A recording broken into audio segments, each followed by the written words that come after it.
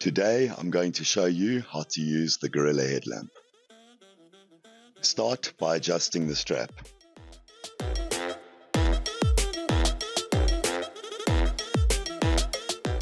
Place the headlamp on your head and ensure that the side spotlight is above your right ear. Press the power button to switch it on and press it again to change between the different light modes. To activate the emergency flash mode, hold the power button for 3 seconds. Press the wave sensor button to activate the sensor and wave to switch the light on or off.